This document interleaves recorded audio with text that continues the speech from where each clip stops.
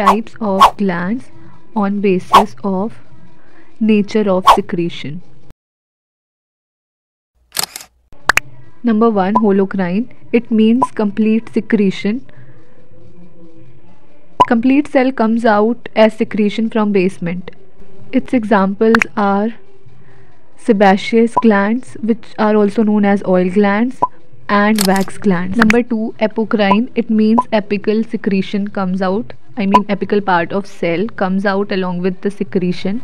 Example is mammary glands. Number 3, merocrine. Here only secretion comes out of cell through diffusion.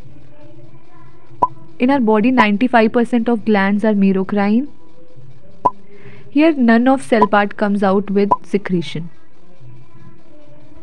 Its example is goblet cells.